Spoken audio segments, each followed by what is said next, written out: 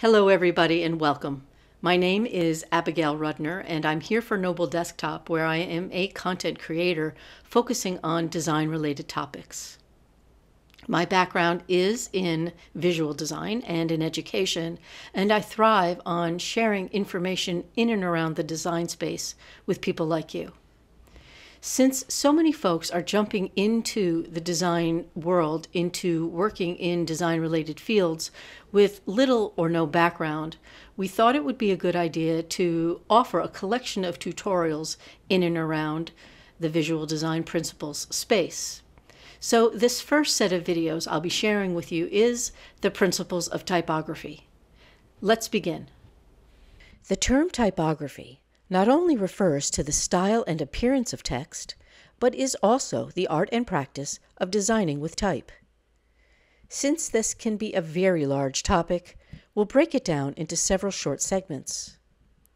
In this series, we're going to be talking about the topic known as classifications of typography, or type categories.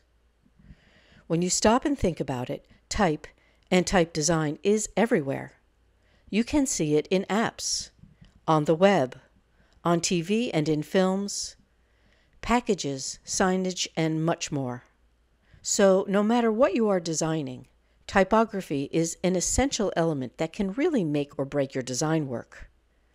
As such, it stands to reason that a strong understanding of the different personalities of typefaces is key to being able to think about, design, and work well with typography.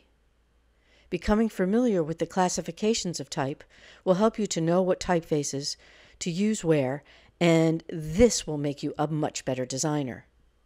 In this introduction, and in the upcoming tutorials, we'll be looking at a variety of different typeface examples and getting to know their particular aspects and characteristics.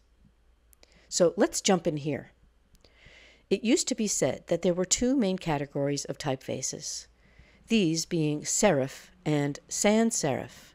However, these days we consider that there are actually 8 different categories. These being black letter, serif, slab serif, sans serif, script, monospace, handwritten, and decorative. With this in mind, we'll start our exploration with a bit of background information. Just to note, however, while this talk does not center around the history of typography, there is a great deal of history behind typeface design, starting around the 1450s. So now that we've completed our quick introduction to the classifications of typography, I invite you to join me in the next video. We'll now go further into our first type category of black letter.